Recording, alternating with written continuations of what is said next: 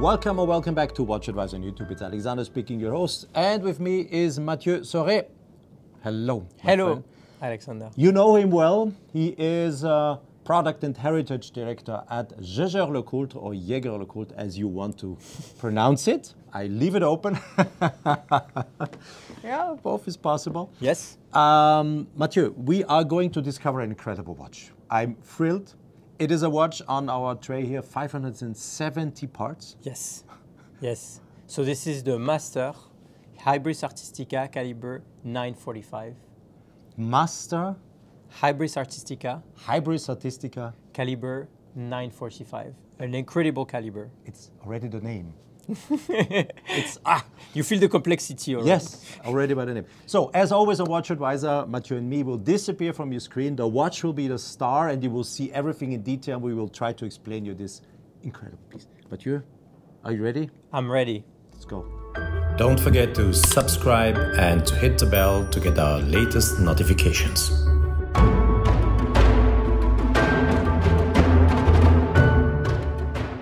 Once again, I'm really happy and excited to be able to show you guys an absolutely, well, stunning object, I have to say. Object showing the time, object showing much more than this. It's 5 pieces of this watch will ever be made, and here you see one of them. And with you, Mathieu, what exactly do we see on the main dial of this masterpiece? I'm almost speechless. When you look at it, you really are... Yes, blown away. Yeah. This is quite a stellar piece that we have today because, okay, it tells you the time with the hands, but it tells you the time of man. And you know, I think we've been lied to, Alexander, because in fact we use the 24 hours today as the time of man, but really in reality the Earth rotates in a little slower motion than 24 hours. It rotates in 23 hours, 56 minutes and 4 seconds. And actually the dial of this piece, it makes a rotation around the watch in the time which is called the sidereal time, meaning the time the Earth takes actually to spin on its axis, which is 23 hours, 56 minutes and 4 seconds. What is then displayed? We have a inner part. So we have an inner part that here performs the rotation along with the flying tourbillon. The flying tourbillon cage. And in fact, this inner part shows you the exact position of the stars in the Northern Hemisphere. Corresponding to the time displayed. Corresponding to the time and the date displayed, yes. Date displayed. So this date is, we cannot call the date displayed, but the date is on the outer ring. It's just to set the watch. It's very hard to read on it because we wanted to have a very beautiful dial, very open, so we would not display the date, of course, but it's just to set the date, and this watch is actually always correct. It displays the stars in the skies according to the date. Here you see on your screen a little sun, and there is a preset being done to the 4th of April. And actually what Mathieu just said, now in this ellipse, depending on the hour you read on the watch, this is what you would see in the sky. Actually it's day, okay, you can't see anything, but at night, if you would take the watch, Mathieu, yes, it's exactly, and it's in between the ellipse. The ellipse here. What you are seeing on your screen is what you see in the sky. The different constellations that you could discover in the sky.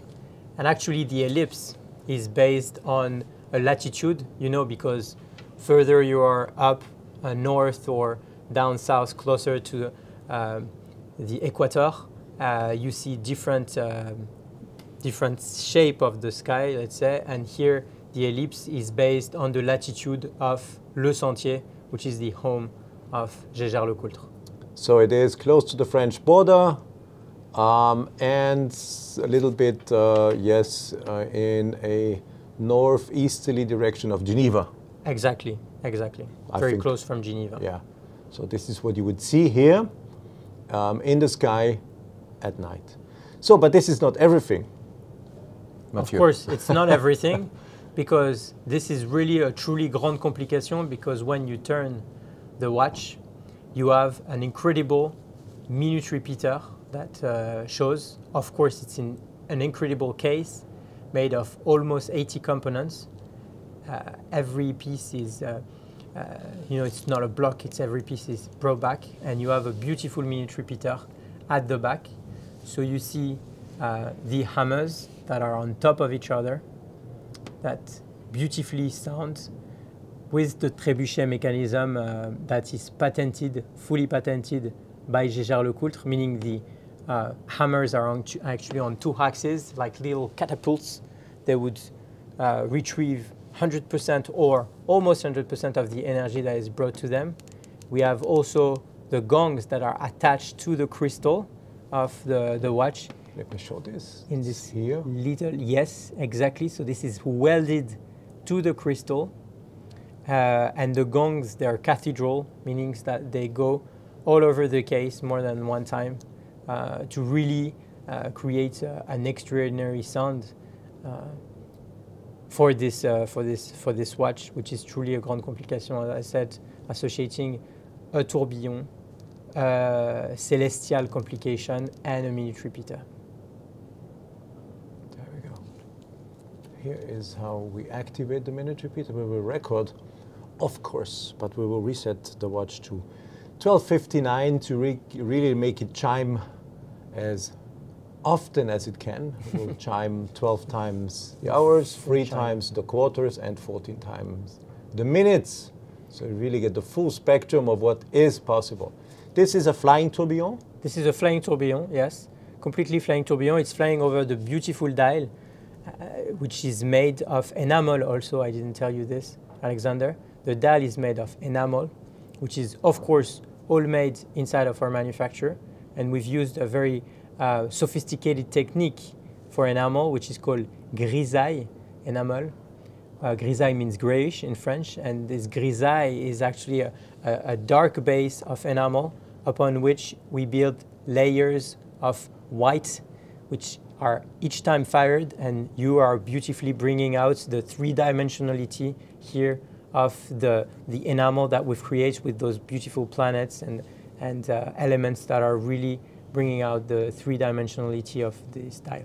So I already asked Mathieu before we started filming what planets we see here. So these are planets, but it's not specifically, yeah, we can't, this could be, or looks like the moon, or the other planets. It's more like a design and an interpretation of the celestial sky for the Stellar Odyssey, which is the theme of Jaeger-LeCoultre, new watches and clocks this year.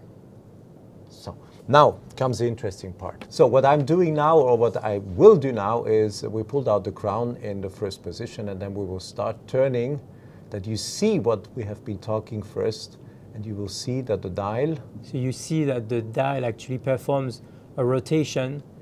As Alexander is activating the crown, we see the dial that is actually performing a rotation along the rotation of the Earth. So this is going in the different opposite direction as the hands. The dial is performing this rotation. It's following the sense of rotation of the Earth, which is actually counterclockwise. So the tourbillon is really attached to this dial movement. The flying tourbillon is following this. So we can even say maybe that the tourbillon is the sun in this watch that is actually following the sense of rotation of the beautiful sky, night sky over the Vallée de Joux.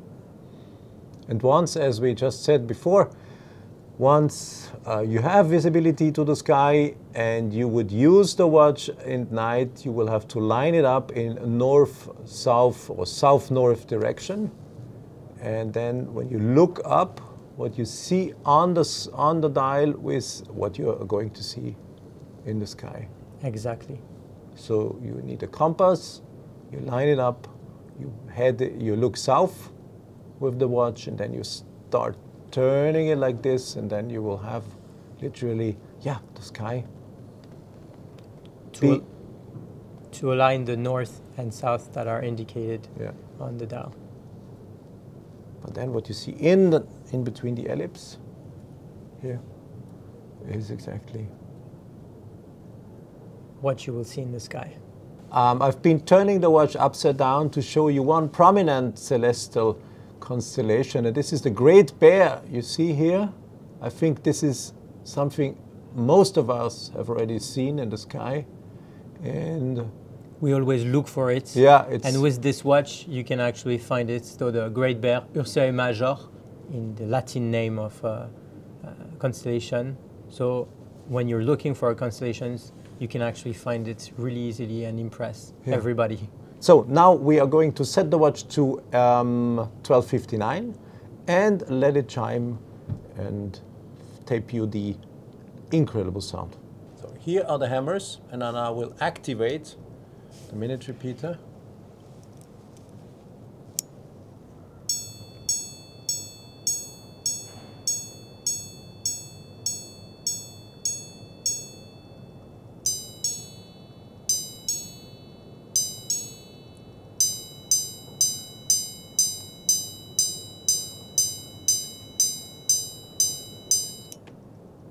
Correct. 12:59. I've been counting 14. The minute hammer counted 14. We had both hammers indicating 3/4 of an hour, and we had the hour hand, the hour hammer indicating 12. So it's 12:59. 12:59. Incredible sound. Sounds like a jukebox. Yes, you don't have to put your head around the watch to hear it chime. It's loud. Yeah. Cameraman just said it's loud. He's wearing headsets and he's now he's now tilted. Too loud. Incredible. Wow.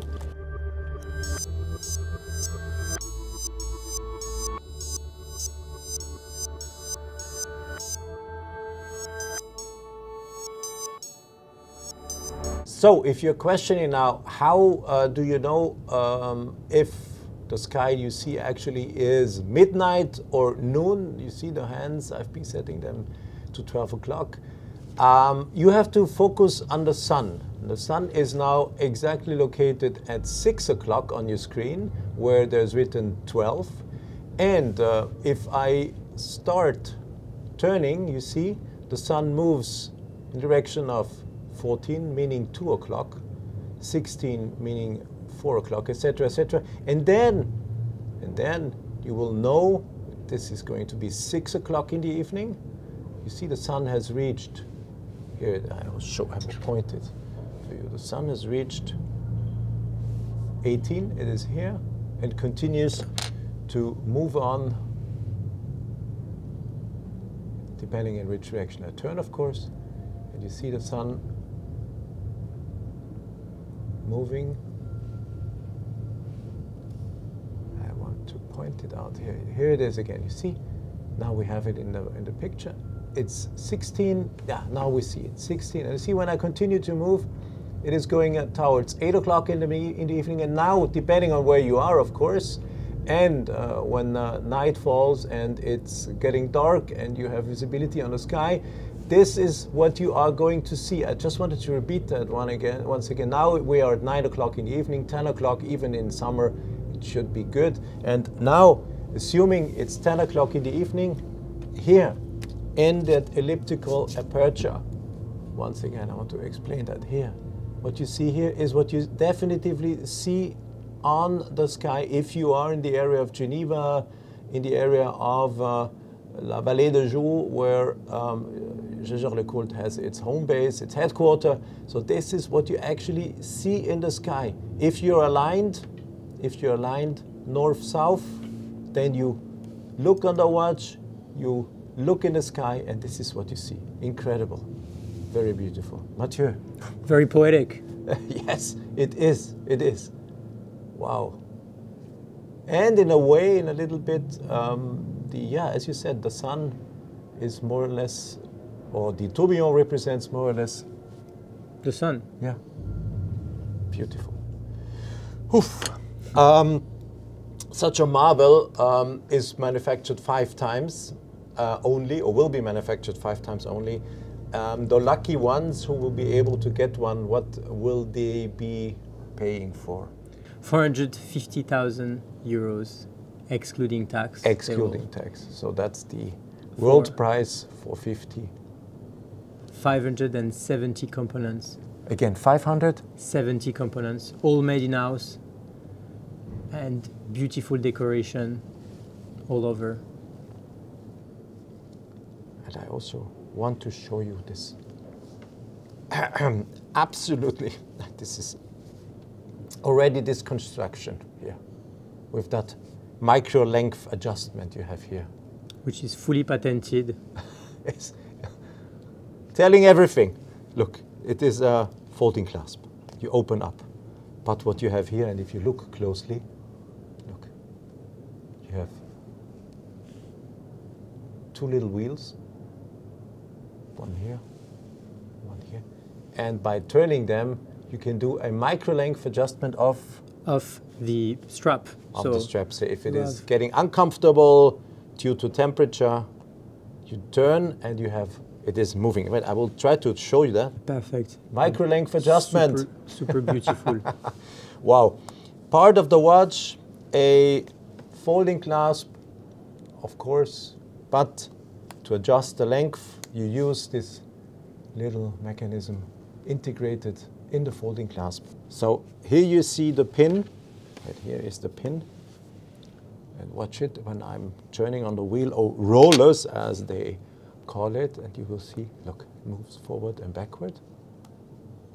With gloves, this is, here you see, this is what you have and what you can use to adjust the length of the strap if you're wearing it. And already this little construction has how many parts?